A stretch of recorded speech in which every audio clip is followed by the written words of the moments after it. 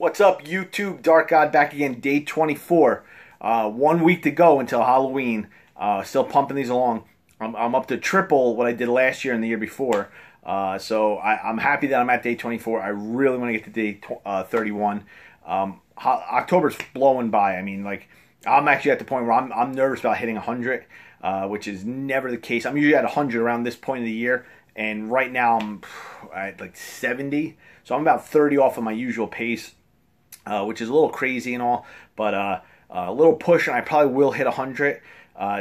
Unfortunately, today I only got one film in, and it was the DVDtalk.com pick of the day, and it was a werewolf film from the 80s that it falls in the middle of the pack for me as far as werewolf films go. And that is Silver Bullet, starring Corey Haim and Gary Busey, which 80s style is such a classic mashup of two 80s icons, I'll say. I mean, Gary Busey, you know, people know Gary Busey now with the big teeth and the crazy, you know, acronyms, FEAR, you know, everything you can throw out there, like when he was on The Celebrity Apprentice. And then Corey Haim, of course, I mean, 80s icon, you know, just a good 80s, like, stereotypical actor. Nice guy, met him at Chiller Theater probably about 8 or 9 years ago. Really nice guy to me and my wife, so, I mean, to me, he's a class act, and it's sad that, you know, we don't have him anymore. This was like around that time before, you know, this is prior to Lost Boys. I believe this is right after Lucas and everything. And he plays a different character than you would normally see him. He plays a kid in a wheelchair, but not just any wheelchair, a souped up, you know, motor on a wheelchair type kid, and dealing with a werewolf attack in his neighborhood, basically. And, you know, the whole trying to figure out who did it and everything. And you get a lot of cool character actors in here.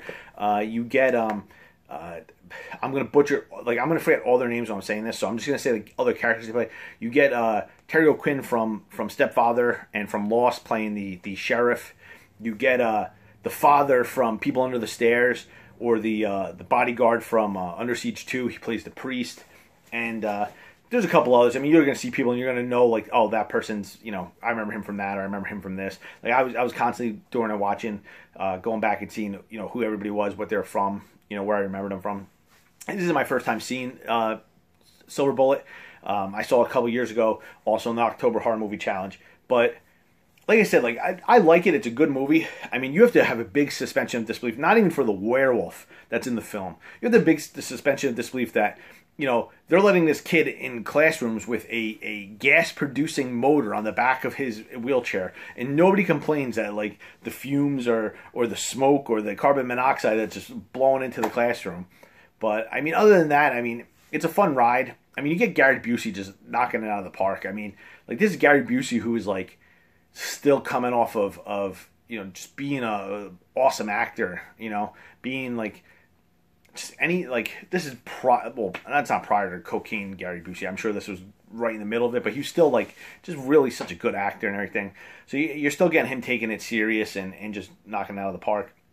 And then other than that, I mean, you get some cool gore scenes with the werewolf. I mean, werewolf movies in general, for me, like, I like werewolf movies, but I like werewolf movies that are very gory, because I think that's what separates them, is that they're these savage beasts. So when you have a werewolf movie where the werewolf is, like, tearing people apart, it works so much better than, you know, just a straight, like, you know, scary werewolf type movie. But anyway, in this film, I mean, like I said, this would be like the middle of the pack for me. You get Howling's ahead of this, American Werewolf in London, Dog Soldiers, obviously the original Werewolf, and then, I mean, I'd have to think, but there's other films I would probably put ahead of this.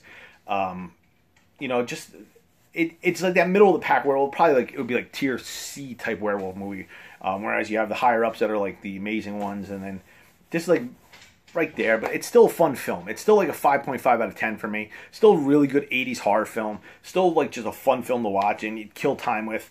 And I mean, everything works in it. Just like, it's a fun film to watch. So, only one film in, but I'm glad it was that film. It was a good film today.